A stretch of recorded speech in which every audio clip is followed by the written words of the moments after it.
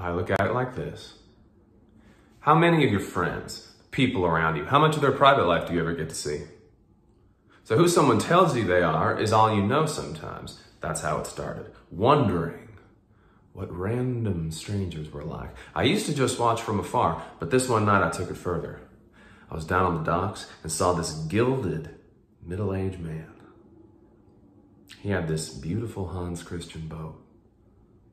Just to look at him, he was a picture of a great life. He had his health, looks, he was affluent, sophisticated. But then I followed him back to his house. Not quite the picture he painted in public.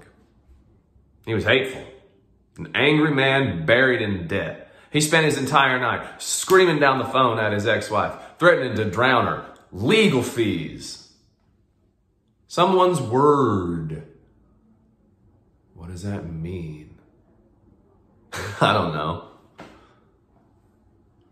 Yeah, I always thought to myself, do I stay a nobody because I wasn't born into the right family, didn't get the right name, a fucking name, 2 words, some syllables.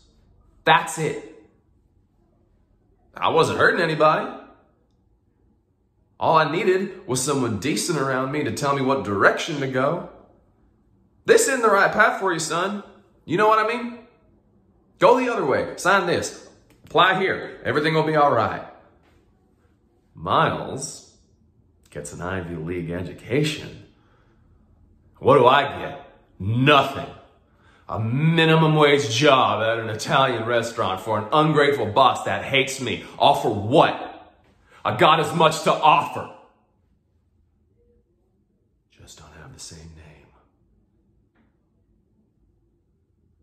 Hi, I'm Miles. Miles Ellis. It's a pleasure to meet you.